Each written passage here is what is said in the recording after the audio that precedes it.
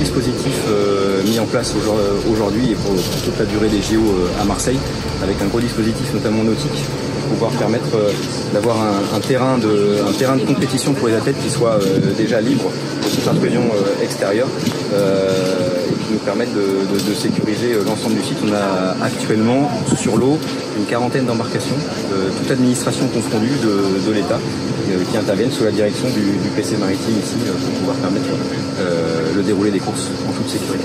Tout le monde est mobilisable sur ses capacités. Vous avez par exemple les plongeurs des mineurs qui sont capables d'aller investiguer sous l'eau ou d'intervenir sur un colis piégé par exemple.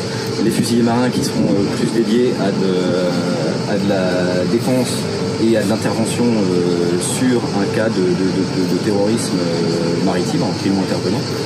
Les capacités du GIGN qui interviennent en plus en cas d'une opération complexe. Et chaque administration agit ensuite avec ses prérogatives sur le fond d'eau, coordonnées ici par le PC maritime. Les marins-pompiers font partie du dispositif santé-secours. Et donc ils sont sur l'eau avec des embarcations médicalisées, avec un médecin à bord pour permettre de prendre en charge et de faire l'évacuation d'un éventuel blessé qui aurait sur le plan d'eau.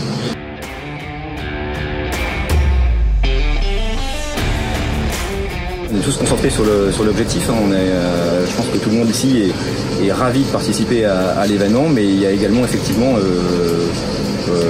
l'envie de bien faire et l'envie que tout se passe bien pour que la sécurité des JO soit parfaite.